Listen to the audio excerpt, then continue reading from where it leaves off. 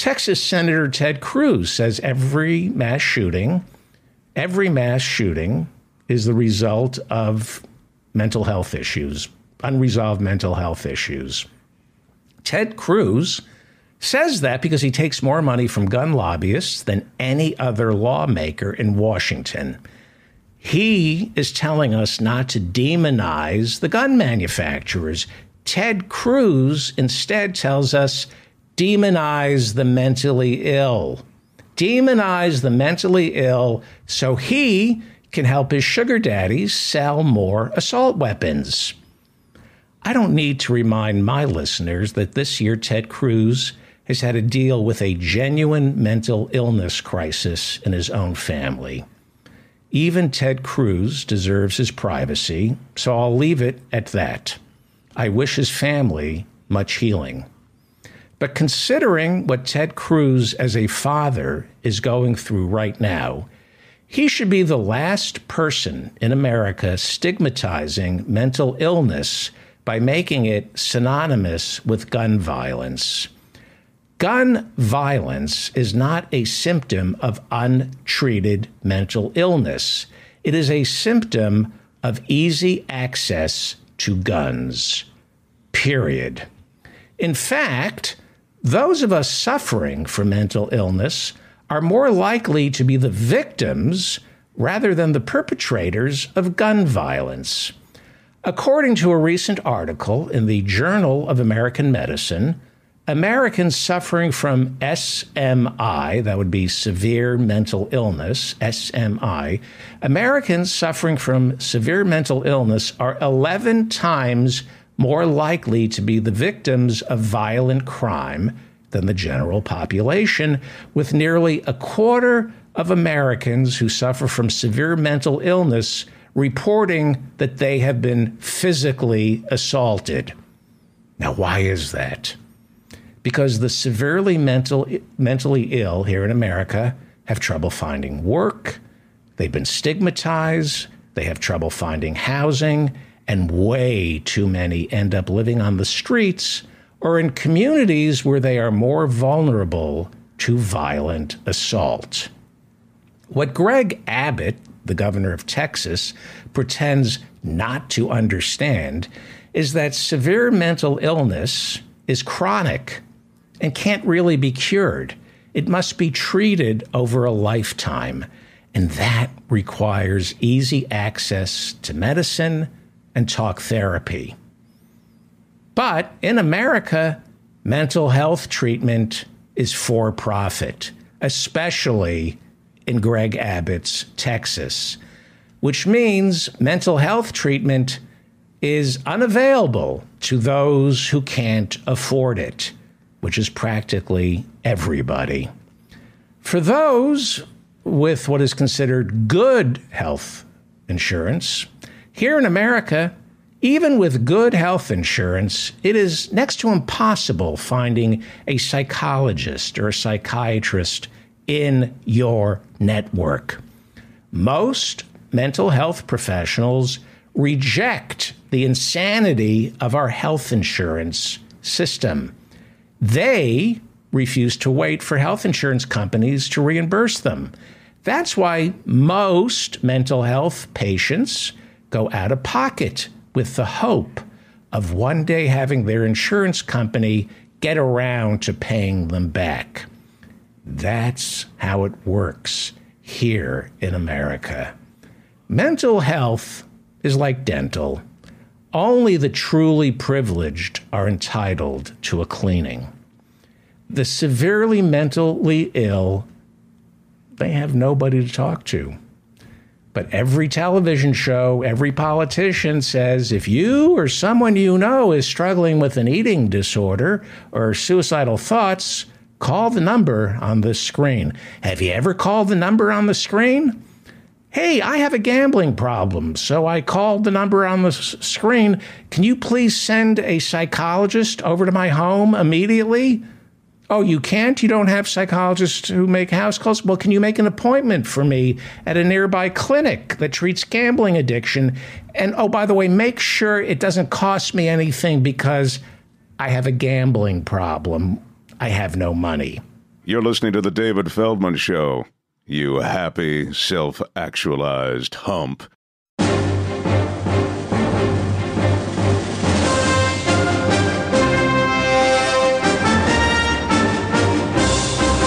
I'll help you look for it. Yeah, I don't know where I put it. I've lost faith. Yeah. Check all your pockets for your faith. I do that with my will to live. Jose Arroyo. Checking my pockets all the time. So I'm going to I'm going to embarrass you. Jose Arroyo is an Emmy Award-winning comedy writer. He's written for Conan for 20 some odd years. He wrote for Bill Maher's show, Dennis Miller's show. He's written books, and he's a cartoonist, and most importantly, he's published in The New Yorker. He's a failed cartoonist. No, isn't that what you bring me on for? David, isn't that what you love to wallow in all my rejected cartoons? Which is funny. We were just talking about Chris Christie, and the first cartoon I was going to show you was sort of about like how, some things are now taboo. And it was these two soldiers dragging out a King's Court jester. And he's telling the one coming in, politics, yes, king's wait, no. So it's just lined up with what you were saying, No, that was, let me just set this. So that is a cartoon that you submitted to The New Yorker. Yes. And my sister sends me all your cartoons that are in The New Yorker, and we're not interested in those, Jose. In those, because I have one here. No. Okay, hold it up for 1 second. Let me okay. So this is from the April 10th. Okay, I don't want to see that. No, April. No, not interested. No. Okay, not interested. That does not bring me joy. Okay, it's in the April. These are the rejections. These are. I'll tell you why they bring me joy. We haven't done this in a while. The reason these rejections bring me joy is because it reminds me that there is no justice in the world. that every cartoon you show me is, I'm jealous of the brilliance. Oh, please. But I'm not envious and resentful because it's been rejected.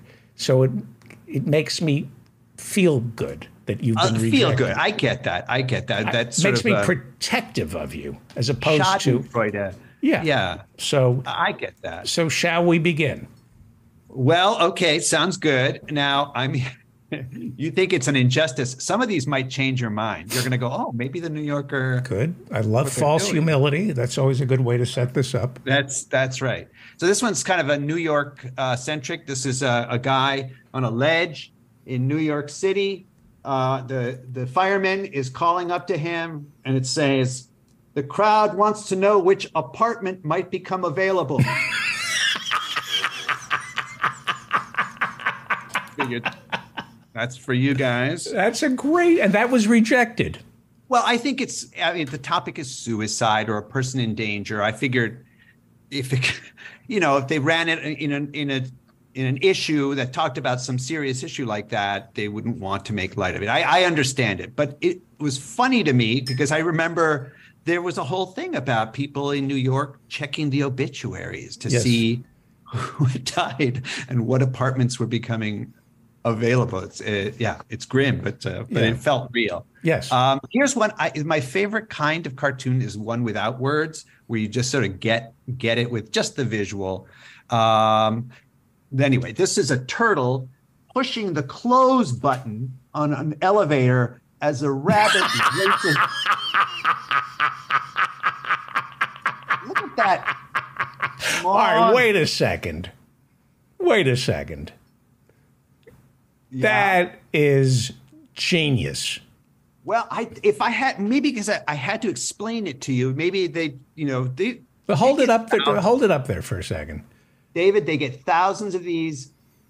But that is as funny as, I'll tell you, well, okay, that's genius. I appreciate that. I'm so glad it got rejected. I know I'm making your night. Thank you. I get that. I All right. love So that. here's one. Just a Roman soldier at a bar, clearly, and he's just saying, "I miss the BC."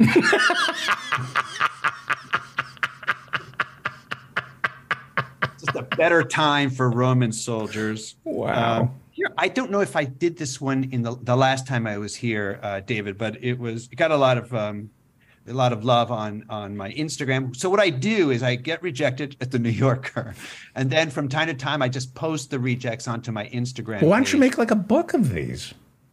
I certainly have enough. I could make a series of books. So this is a minotaur asleep in bed, and he's just doing a book of mazes.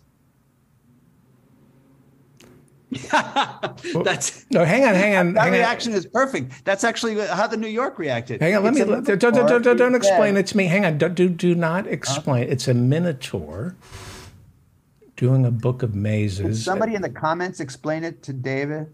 Greek mythology, the labyrinth. Well, exactly. So, And I don't know. So what is the labyrinth? so the Minotaur is the mythical beast that lived in a maze created by Daedalus. And he would kill the people that was sent into the maze. And so basically he's a Minotaur and he's doing a book of mazes, like, because he just can't stop thinking about mazes. Once again, my audience is smarter than I am. I didn't know that. Maybe this is why it got rejected. This is a conversation, two people. This is a conversation, two people meeting kind of for the first time, and he's saying what he does. He says, on weekends, I teach unemployed teens the work skills they need to become unpaid interns. I thought it was a nice comment on our work economy these days. I don't know. Right. Maybe somebody has interns and they don't want to. Exactly. Okay. On Conan, we always made sure the interns were getting college credit for learning the ins and outs of nightly television production. So at least there was that. But before, there were people who were not even getting that. So right.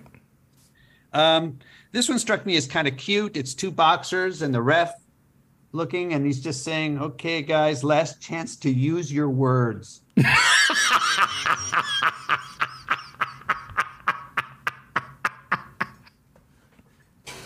Very kindergarten teacher kind of. Use your words. All right, this is a little trippy. I don't know what I was thinking when I drew this one. It's giant hand. You know how when you trap a spider with a jar? So these are giant hands trapping two people in a jar, slipping a piece of paper under, and the woman is saying, "Whatever's happening, I think we're going to live."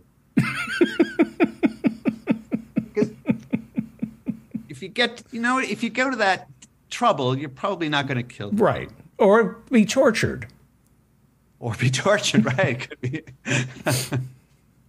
So I know you like animals. Yes. And I know you are sort of morally opposed to hunting and meat and so on. So you should enjoy this one. It's two little cute bunnies standing on a dead hunter. And the caption is, "Let's get our story straight."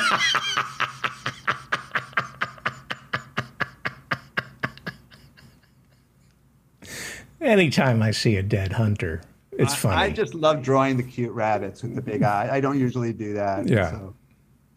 Boy, I watched you grow as an artist. You've gotten Go ahead. Okay. As a matter of fact, I have to say this because, first of all, thank you. I do feel I've gotten a little better as an artist. And as an example of that, I do want to show a New Yorker cartoon that they accepted.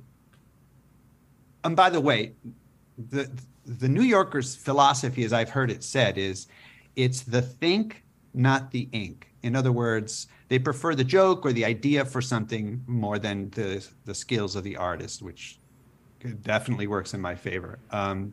But I did submit something, and it's kind of a nod and smile joke that I liked, and I submitted it, and they bought it. This is in December of 2021. And the New Yorker can hold a cartoon for months and sometimes in years. So the one that they accepted looked like this. And it's just a guy at a hat store, and he's saying, I need a hat. I need to buy a hat so that the hat I can't find will turn up. Now look at the drawing there. That was in the New Yorker. That's the one in the New Yorker. But they called me and said, we want to run it, but we want a more detailed background. Yeah, I can see that. Yeah. And so check out the sort of the drawing style, the one dot eye, the very vague thing. And then I had to redraw it. And this is what it wound up looking like. A little more shading, a little more, same caption, right? But 15 more hats and a store kind of thing. Right. So that's interesting. I can point to very few things where I can say, oh, I guess I am a little better than I used to be. But that one is a good example of that. Great. Then final two. Today's Cinco de Mayo. So I thought robot mariachi band, and they're singing AI, AI, AI, AI.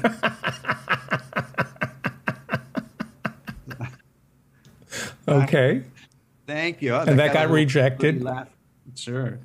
It got rejected from today because I sent it last night as hey, do it for the Cinco de Mayo, Right.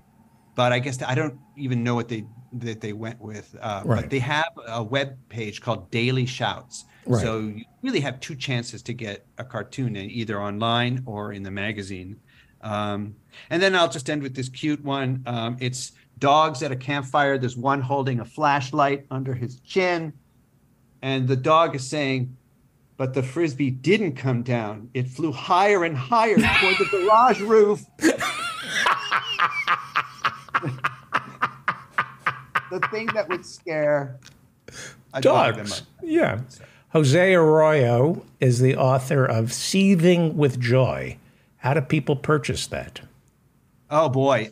Seething with Joy. And I think 24 hours in Hollywood. Yes, somewhere in LA, a book of hours. That's the one that's available on the website that we don't care to name. But it's the other bald person I hate, I should say. Somewhere in LA. It's a book of hours is available on that Amazon place. But also, if you just want to see the cartoons and a backlog of them, by all means, check out my Instagram, Jose Arroyo Writer, at Jose Arroyo Writer, and you'll see a backlog of stuff and some nonsense songs. And right now, I've been picketing every day, so I've been going out and showing my support for the writer's strike. So right, and how long does it take to do a cartoon? Well, from idea, so you get the idea, and then it takes me 90 minutes to 3 hours just to draw it, redraw it, white it out, and then put it on a card, on a piece of Bristol board. It's called this card. By now, most people are doing it online on their pads, and it's sharper and cleaner and digital. But I am stubborn, and I also want to get good at drawing in any format. And I figured doing it by hand, I don't know, it's just a little harder. And it's much harder because with these programs you can select all and hit smooth. Exactly. So I've decided I'm ornery and contrarian, and I want to do it on paper. Fantastic. Jose Arroyo, thank you. Let's do this more often. I would love to. I've left plenty of rejections. Okay, thank you, Jose Arroyo. Take care. Bye-bye, David.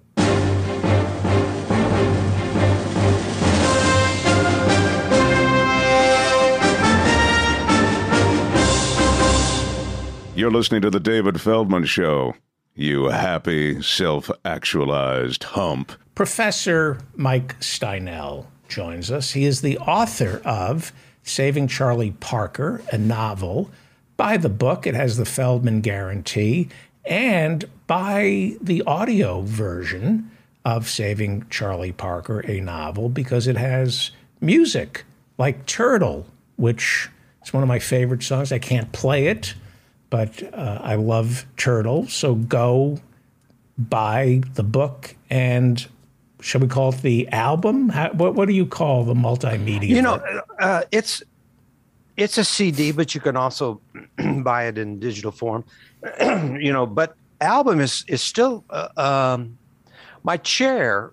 I asked him a couple of years ago, do we still call them albums? And albums originally were a number of, it was called like an album because it was when there were 78s, you would buy it was like a book.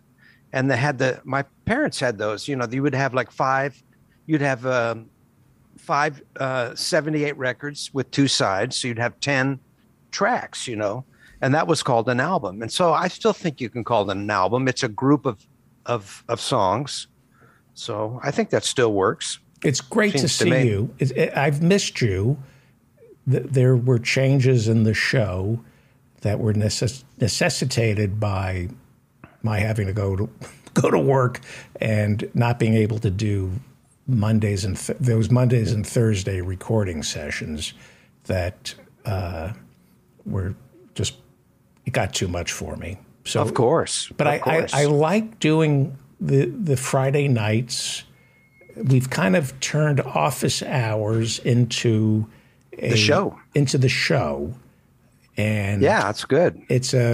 I'm getting positive feedback to it.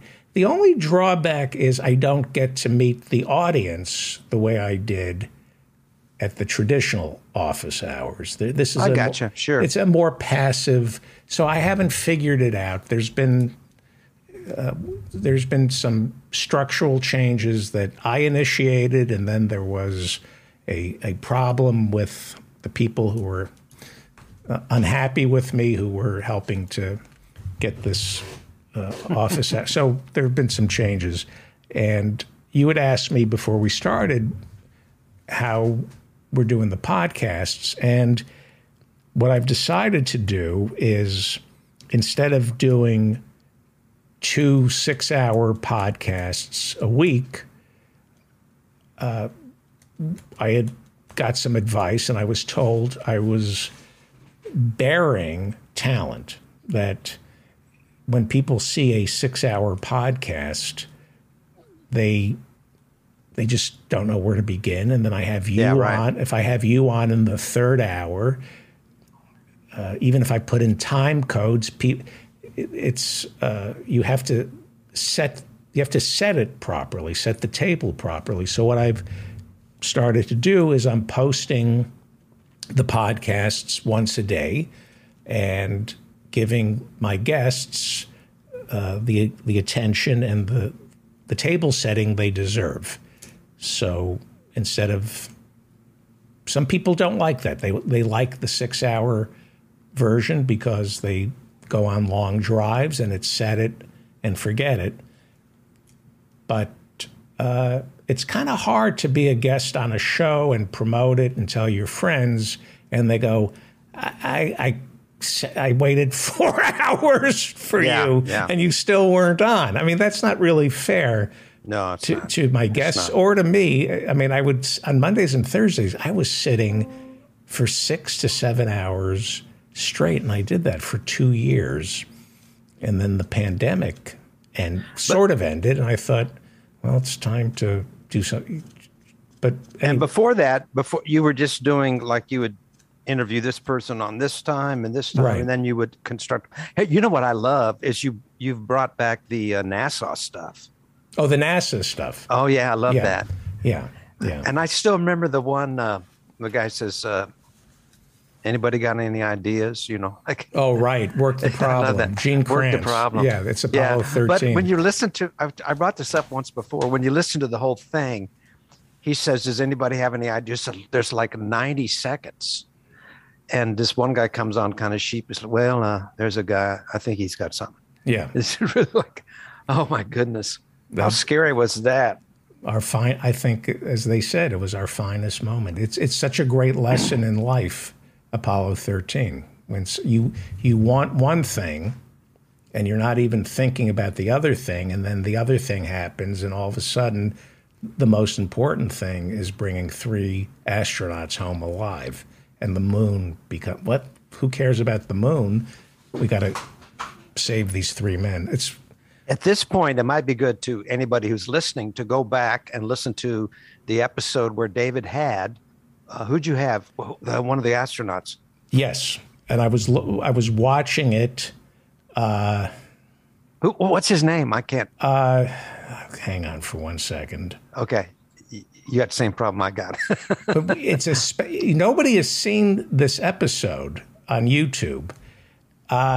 What do you mean nobody's seen? I'll tell you. I'm not going to look it up. Apollo 13 was Schweikert. Yes, no, it wasn't right. Rusty Schweikert. That was the other astronaut we had from Apollo 8.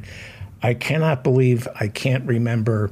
It was James Lovell. Okay, I got to look it up. This is not. That was a great episode. Well, and I mean, you were so excited. You were like apoplectic as that evening went on. I'm so ashamed that it's Jim Lovell, Jack Swigert, and we had Fred Hayes. Fred Hayes, that's right. Fred Hayes. And this is not memory. This is sleep deprivation. When I can't sleep, I can't remember. But nobody has seen this on YouTube. It has very small number of viewers. In order for the Apollo 13 astronauts to make it home, they had to go around the moon, and that gravitational pull of the moon, like a slingshot, exactly, shot them back to Earth. And somebody at NASA recreated what the Apollo 13 astronauts saw out their window. And I had Fred Hayes on the show, and he had never seen the video. And I played it for him. I remember that. Yeah, that's right. He had never watched it. He had never. It was the first time since 1970 that he had seen the moon, and it's on YouTube. Nobody watched. I think 200 people. I have 200 views of Fred Hayes reliving. People who are listening to this now, go find that. Yeah, it's. There's some amazing episodes that nobody has watched or seen. I think it's because I haven't cut them properly and presented them properly. I think that's part of it. There's something to do in your. Hey, so I have a couple questions. Yes, and one thing important thing we need to discuss. So does the writer's strike affect you? Well, it doesn't affect the show since it's not. There's not a union shop. It's not. We're not. This is just the one before the last writer's strike. Were you active in the guild there? Were you employed during that time? Yeah. And did you quit working? Everybody quits working. Yeah. Except the scabs. And you know who they are. I don't, but you probably do. Yeah. The people in the guild know. You know, I'm not talking about it yet because I'm a member of the West Coast Writers Guild. I'm on the East Coast, and there's an East Coast Writers Guild. And all my communications are with the West Coast, and I'm trying to get caught up with what's going on. And once I start talking about it, I'm going to, I won't shut up about it. I'm kind of holding my fire until I know enough about it. Both guilds striking? Yeah, I mean, they're It's a nationwide strike. It's a nationwide strike. I was originally a member of the the East Coast Guild. Then I became a member of the West Coast Guild, but now I'm living on the East Coast, and I'm still with the West Coast Guild. Anyway, I don't know enough about it to speak about it, so I'm holding my fire. And I'm afraid David, I'm afraid I'm going to go after some people and name names, and I want to make sure that I'm correct before I lash out. Good policy. No. Hey, David, I have a confession to make. Okay, my son. How long has it been since your last? I've been seeing another podcast. I have another podcast has played my music. You reeked of iTunes. I knew that. I smelled iTunes on you. Yeah, I sent some music to the Tony Kornheiser podcast, which is about sports, but they play independent music. And I sent it on Wednesday, and I get ready to listen to the show. He does a 1-hour show, and at the end of the show, he does like 5 to 10 minutes of what he calls the jingles. Right. And there are tunes that people send in. Most of them are folky, and some are a hard rock, just different things. And then you write a little story in the email, and he tells about the thing. So I sent something off, and son of a gun, I'm listening the next Monday. Wow. And there's my song. Wow. I sent Traveling Light. Wow. And he said some nice things, and then they played the song. They played the whole dang song. But I mean, that is like the greatest effing song. I mean, that is fantastic. It's pretty good. I like the words. The words. He's a big lyric guy. He quotes every show. He reels off some lyric from a song. I think he's the dates for him are like 1955 to 1972. He knows every pop song. He'll know a Dylan song, and it's something will. I mean, Traveling Light is one of the. I mean, that if you listen to this show, I think I played that. Oh yeah, you had a video with it. That yeah. And I'm going to send him some more songs. I'm not going to send the real political stuff, but I might do. It's not a political show, and maybe they would stay away from that, but. It's a sports show. I was going to send Amazon Hell, but it's about Jeff Bezos. And then I remember I think he no longer writes for the Washington Post, but Tony Kornheiser and Mike Wilbon were the main sports writers for the Washington Post. He still lives in Washington, He talks a lot about the Nats, the Washington Nats. But anyway, so you're not going to kick me out and put my move my stuff. You have to metaphorically. You have to talk to Mendelsohn, the CEO of Feldo Industries. My hands are tied. I got to go to HR. You got to go to HR and clear. No, that's great. That's the other thing is like I don't have a big enough audience, and like that music should be. Those songs should be. How about Pig for Love? You love Pig for Love. What about Pig for Love? I don't think I can do Pig for Love. Why? It's silly. It's really a silly song. I'm a pig for love. I mean, how many weeks did you press on me to write Pig for Love? And then finally I did it. And then you played it over and over again. I remember saying to somebody, I'm a pig for love. What can I tell you? I'm a pig for love. Wasn't Jose? See, this is bad now because this will be clipped from and probably won't. No, but go back if you're listening to this and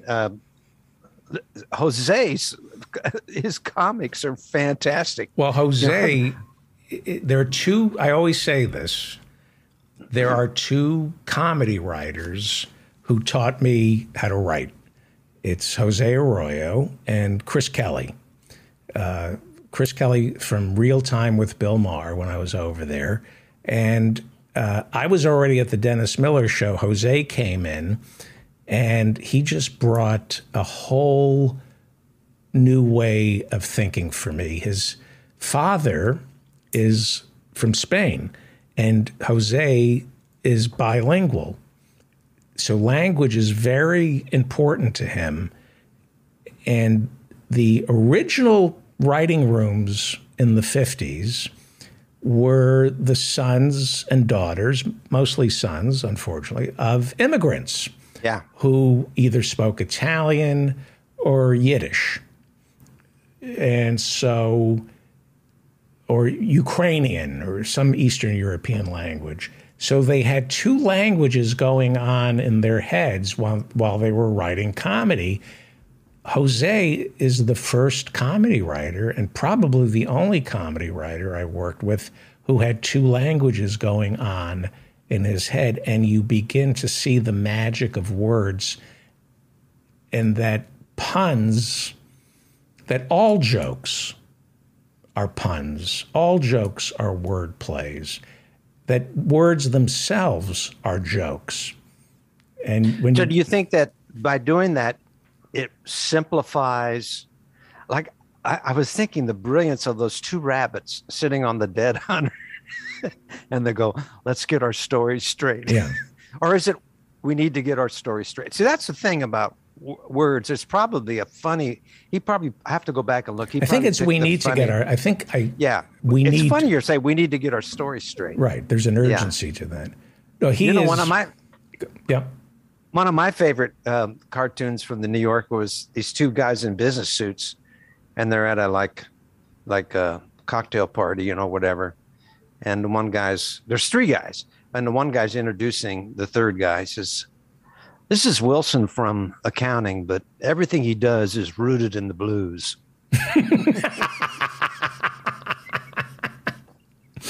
So I don't know why that's funny, but that's hilarious. Since Jose began drawing cartoons, I had been begging him to do a man on his deathbed, surrounded by his family in the hospital, saying, "I wish I had spent more time at the office." And for years, I said, do that, submit it to the New Yorker, and eventually that got into somebody else did it like 15 years later. Yeah. Okay. Yeah. Well, he's pretty brilliant.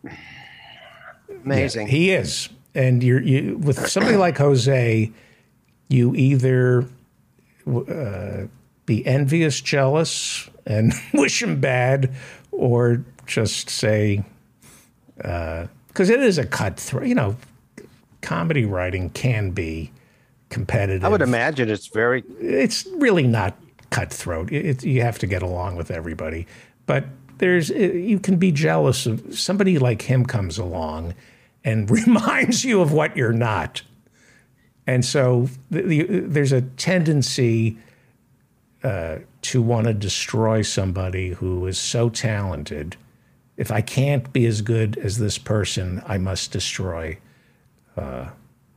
this person. Let me ask you something. Is the dynamic, I noticed the dynamic in in playing in a jazz group or with like on a gig is it's kind of, most people don't give you any props. They figure you're on the gig, so it's all even keeled. And if if there's interaction, often it's kind of like cutting, like joking about somebody, like a famous joke with the jazz musician. After you get done playing a solo, somebody says, "Man, I really like what you were trying to do." Right. Trying to that do. kind of what you were trying to do, man. Really like what you were trying to do. So that's the kind of stuff. Or, just put down things, and in a way, they are more honest. Because the underlying thing is I'm making a comment, but if it'll sound phony if I say, right, that was the greatest solo I've ever heard, because it wouldn't be, Right. The compliment that I give is Cyrus and I were doing something 2 weeks ago, and I read something that he had written that I wish I had written, and I wrote, "I'm going to give you the greatest compliment I can give a comedy writer. I wish you ill."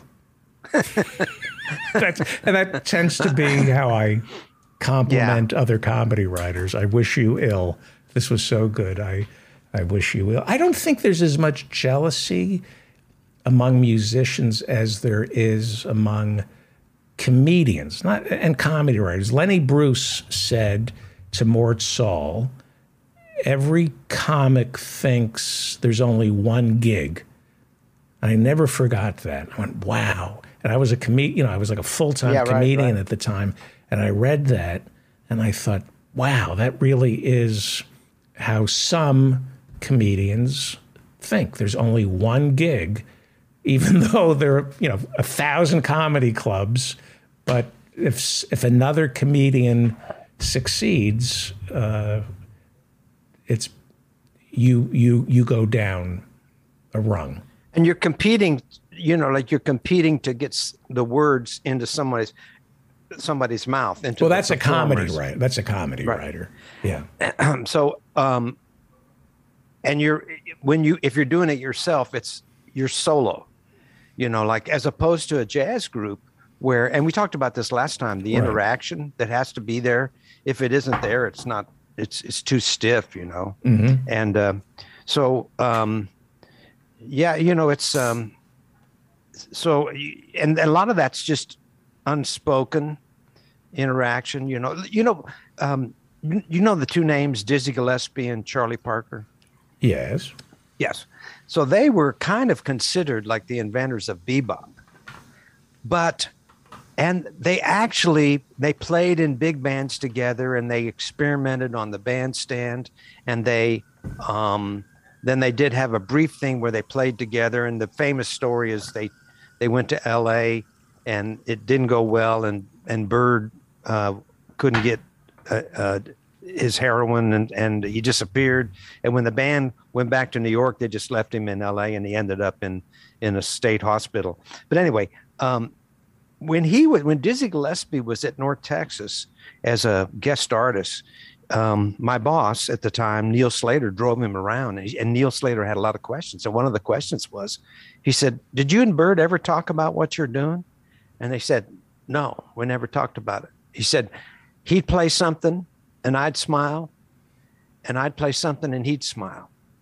And then, so the communication was at such a high level, words were not needed, Where everything's been said. Well, but they were playing new stuff. So they were like, this reason the smile came was, "Oh, that's interesting how you did that. Why? Oh, where did that come from? How'd you think of that?" How far ahead were they of the audience? When did the audience catch up with them? Well, there was a lot of press about bebop being not jazz and being horrible, like Chinese music is what Cab Calloway called it in an interview. And Louis Armstrong didn't like it. And a lot of, it was revolutionary to the point that it wasn't accepted like the big band. The big band era that preceded it, that was pop music. That'd be like rock and roll. And bebop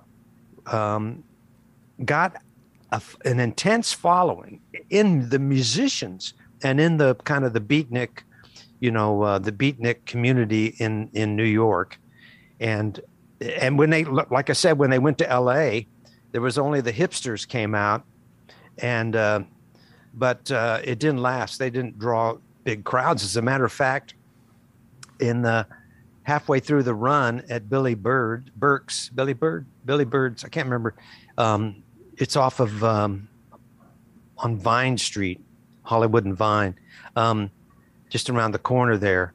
The building's probably still there, but his supper club, he even had him add a singer, because they wanted to, and Bird and Charlie Parker wrote some arrangements for a singer, trying to get it to get over, Wow. So it took a long time, but by the 50s, it had seeped in, and it was kind of, like that was kind of the dividing line when jazz starts to get eclectic, meaning that you could have big band music still existing, and you could have traditional, like New Orleans music still traditioning, and then you'd have bebop, and then eventually Miles Davis. Even when Miles Davis was doing his jazz rock, there were still guys, playing like Dixieland, and playing in the clubs, and there were still swing players, So, and we never have, jazz really hasn't ever departed from that eclectic period, which starts after the big bands kind of die away.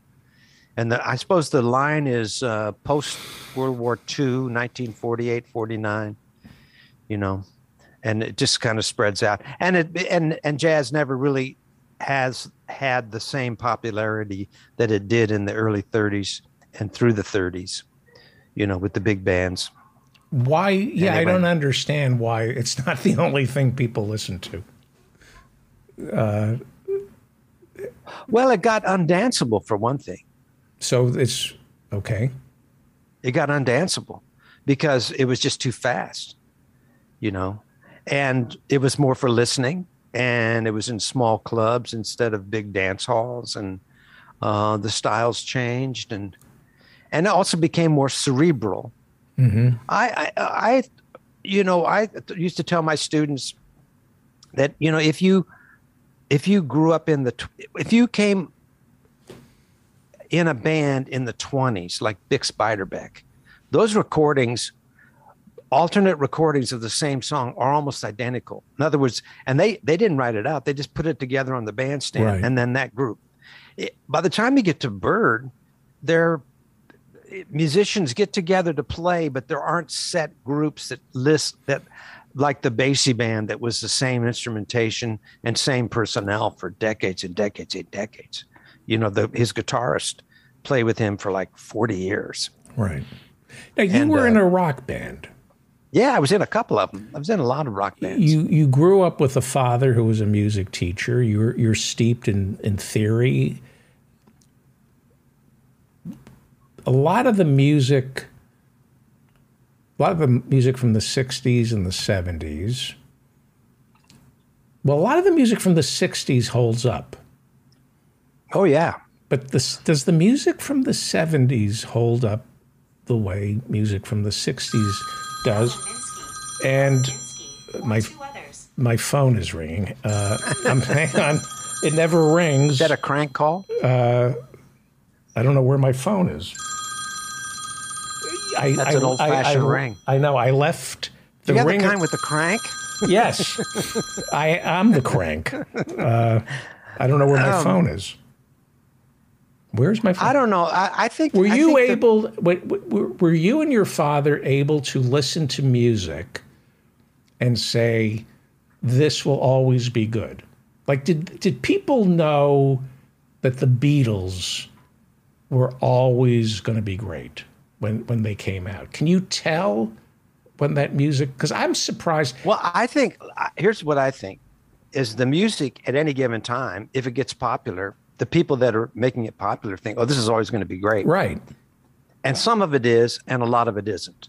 So when you go back and listen to 1910 Fruit Gun Company, you know. Yummy, yummy, yummy? Yeah. No, that's Tommy Rowe. Whatever, you know, or even Tommy Rowe. There's an example. Dizzy. I mean, it's nostalgic. It's good for nostalgia, but in terms of like, you know, like really holding up, it doesn't. Some of it will. I think some of the great rock and roll, the Beatles. But was your father? Are there people who have palates that are so sophisticated they can hear a song and say this will hold up 50 years from now? It may not because of people's inability to recognize greatness, but this is a song that will endure. I think I can do that. I think I do that to some degree. Some things just seem like I've been listening to Marvin Gaye, you know, like Mercy, Mercy Me, you know, and What's Going On. Mm-hmm. That's still great. I mean, it's fantastic, you know. And what is that? Like, that's from the 60s? Is that how many, is that 60 years? No. Right. 60 years ago? Yeah. Right. The other night, did Roberta Flack sing The First Time I Ever Saw Your Face? Yeah, I think that was her hit.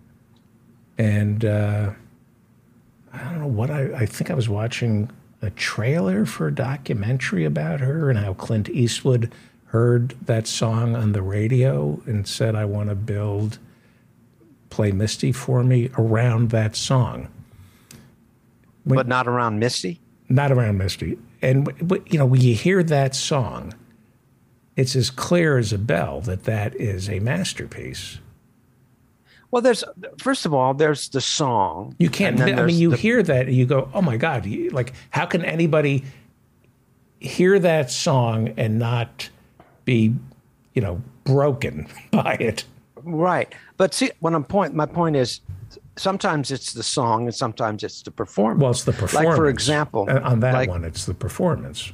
Hello, Dolly what was it? Mac the Knife was just kind of a, you know, it was a show tune, and Louis Armstrong turns it into a masterpiece. Right. You know, or like, and there's a lot of examples of things he took, very simple things, and he turned it into a masterpiece of the performance because he's interpreting it. Now, in the song you're referring to, I think it's a combination of the song, which is a great song, and a great performance and a great voice. You know, so it's a triple whammy. So sure, it's gonna hold up. You know. I want to ask you about, just because we'll talk about Dylan in a second, because I don't think people, when Dylan was at his height, knew that it would endure. Right? I think most people with sophisticated palates would not get that Dylan would endure. A lot of my friends still don't. You know, right. Like they go, "You're into Dylan? That's interesting." I think now it's kind of like, what is it? It's settled law, right? That he's great and influential. It's settled law, even if you don't like it. It's settled law. I mean, you can listen to Blood on the Tracks, which is what, 74, and that's undeniable. That's like a Beatles album where you just go, all right, this is or Blonde on Blonde, yeah. Or what? At the time, I mean. First of all, and Lay Lady Lay, or as Jerry Lewis. You know, I always thought that was the stupidest song. I never. Let me do my Jerry Lewis version. Lay Lady Lay. Go. Sorry. That's good. Yeah. Jerry Lewis. You thought it was Dylan. a stupid song. Well, it didn't sound like Dylan. Yeah, but it's really interesting. Like when we do the shows with my Dylan band, we haven't done one for 3 years because of COVID, but might be doing one coming up. I don't know. It's a lot of work preparing those. But anyway. Do you sing like Dylan? Who does the singing? Well, Rosanna and Rosanna's husband, Gary, and we have sometimes 4 singers. We do stuff in parts. Right. You know. Do I sound like Dylan? I try to get his, you know, the thing about Dylan is that the pitch is inexact. It isn't about the pitch. It's about the conversational thing. Like where he slips into speaking, you know. And I think I'm Traveling Light has a little bit of that. Mm-hmm. And I'm you know, what did we play last week? Have we done what did we play last week? Talk is Cheap definitely has some. I slip into speaking there, and that builds the variety. You know, my voice is not. I'm no Pavarotti, so I'm not going to sing with a sustained tone. I'm gonna make it. I'm gonna try to get across by making it, you know, conversational. But anyway, but yeah, I think that, you know, you realize how when Dylan had his motorcycle accident after that grueling tour in Europe, where they booed him and stuff, and then he came back, and supposedly the motorcycle accident wasn't maybe as severe as they thought. He just wanted to have an excuse. Yeah, you told me that he tripped, right? Well, he dropped the bike. It was a big bike, and he's a little guy, you know. That it wasn't. And it fell on him. Right. And he came up no one saw it. No one saw the accident. There was another vehicle involved. But anyway, Albert Grossman was working him to death. So it's 7 years, I think, that he doesn't, except for the Isle of Wight, he doesn't appear live. And when he finally they announced the tour that he's going to do with the band, there was something like 500,000 requests for tickets for, I think, or 5 million. I remember that it's a staggering amount. It would be like 10 or 15. Yeah, it's in the millions that people wanted tickets, and they only had 500. The whole tour only had 500,000 seats, because it was in like the first one was in Soldier Field in Chicago, and that tour, I'll get the exact figures on that, but it was the most in-demand concert. And back then you had to mail in for tickets. It wasn't like you had Ticketmaster, Right. So he was so popular from the records that had come out that, and there was such a demand to see him. So that was a phenomenon. And those people, the Deadheads, like, those are one thing, the people that like the Grateful Dead. The other people that follow Bob around are called Bobcats, and they call themselves Bobcats. And they'll go to, if they have they'll go to like 100 concerts in their lifetime, Right. They'll just follow him around. Was it you who told me Woodstock was basically to get Dylan to come out and perform? No. Because he was contractually obligated at the same time to play the Isle of Wight. And that was a weird thing. He rehearsed with, I think Al Cooper's on that. They did I can't remember, somebody's mansion, they rehearsed for a couple of days. If you listen to those recordings on the Isle of Wight, it's not good. They do. But I thought everybody went to Woodstock initially. The idea was that, wasn't he living in Woodstock? He started the move of all the people, the folkies, to move to Woodstock. He's because Albert Grossman Albert Grossman. Yeah. But then he moved, he would find people like sneak into his living room and, right. Trying to get in through the chimney and stuff like that to just to talk to him. Maybe it was Santa. You never know. Baby. Should we? Yeah, let's play some music, David. Okay, yeah. So this is part 2. Is this the same? This is Amazon Hell part 2. Shall I explain what Amazon Hell? Please, Okay. yeah.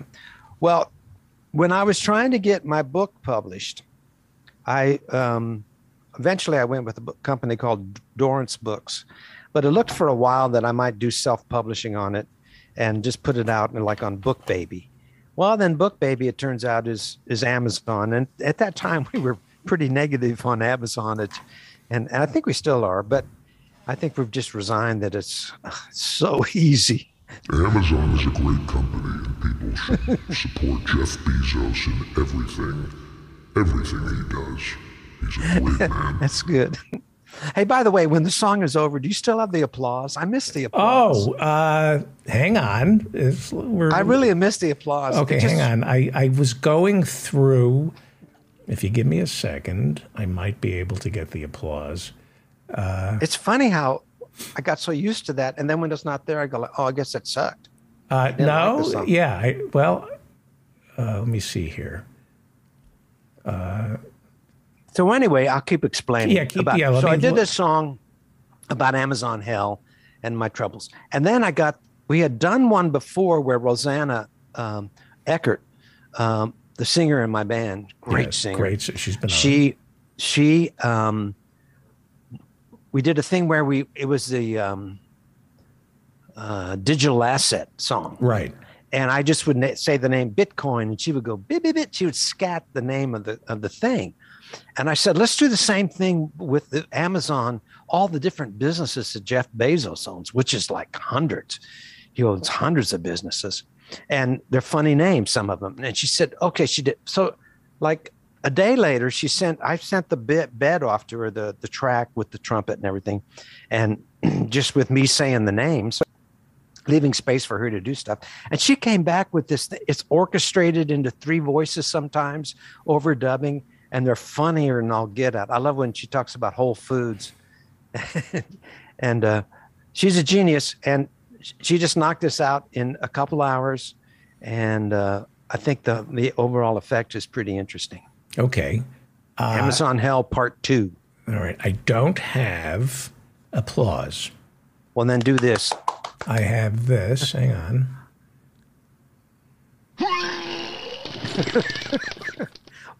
Why do you have that and not? I need to spend an afternoon going through my files. Oh, hang on. I have files and files of sound effects. Just like wait. You used to have a machine. I got the machine here. This is the closest I have. Hang on. I mean, I have to go through. I've got the Hanna-Barbera sound effects. Hang on.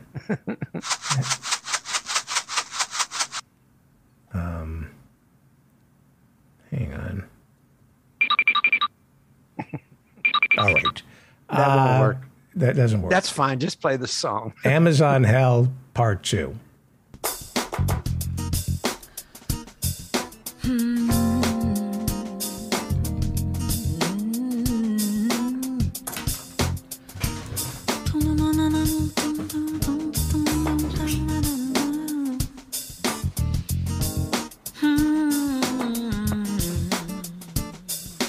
Big tech's got me caught in a bind.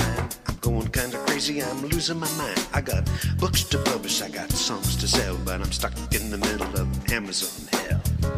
Amazon hell.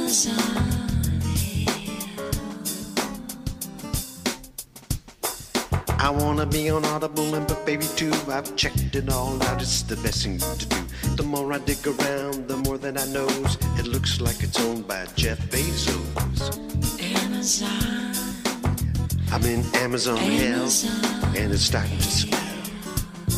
Jeff Bezos.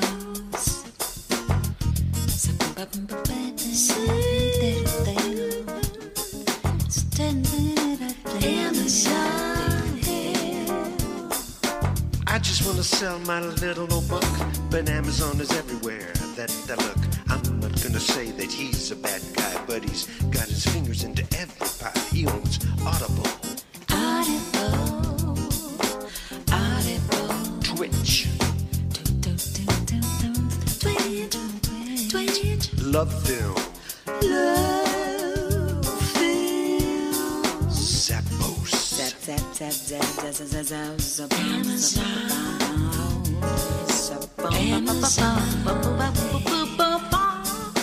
Body Labs,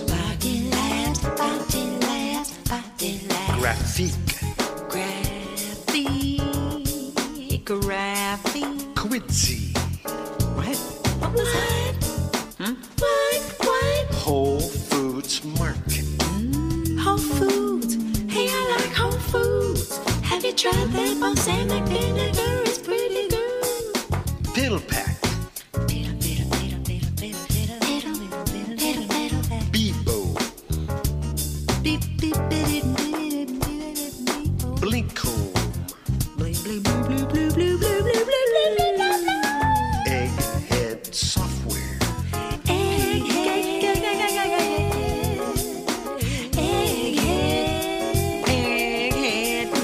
Book Pages, Read a book.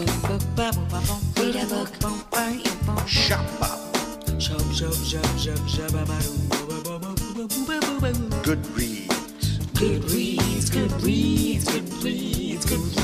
Digital Photography Review, Digital photography review.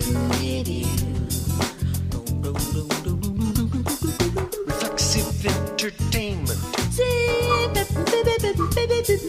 Without a Box, Box Office Mojo, Box Office Mojo. Custom Flicks, Mojo.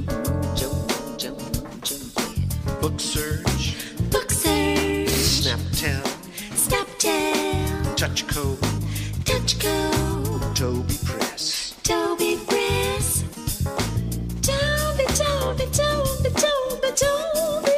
Avalon Books, Liquid Vista, Liquid Vista.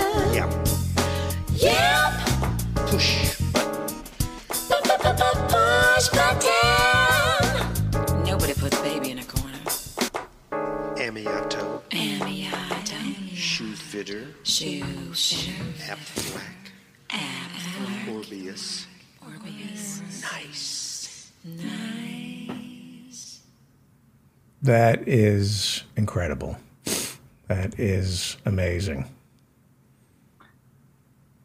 Rosanna Eckerd. She's something else. Yeah. Now, when you hear that, does it make you happy? Oh, What do yeah. You're able to enjoy it without being hyper hearing. Do you hear things that normal people can't hear? And Well, I often when I send these off, there's all sorts of things that I don't necessarily, that I'm not 100% happy with. And then I think over time you forget about that. right. That's why it's good to go into the studio. I've been told this, and it's true. You go into the studio, and then you put some stuff down, and when you play back in the studio, you're going to be disappointed because you're going to your frame of reference is, oh, that didn't turn out the way I wanted it to turn out. But then 3 months later, you forget about what you wanted it to turn out, and you can just enjoy it. Right. It's You're the best. You're the best. oh no, you're the best. Oh, no, you're the best. Mike Steinel is a jazz trumpeter, pianist, composer, and arranger. He's an internationally recognized jazz educator, author of the highly acclaimed Essential Elements for Jazz Ensemble and Building a Jazz Vocabulary. His latest book is a novel entitled Saving Charlie Parker, a novel. It has the Feldman guarantee. Buy it. If it doesn't bring you tons and tons, where is it? I have it somewhere. If it doesn't bring you joy, I'll reimburse you. And get the multimedia version of Saving Charlie Parker, a novel. Thank you, Professor Mike Steinel. Thank you, David. Take care. Great. What a great way to end the week.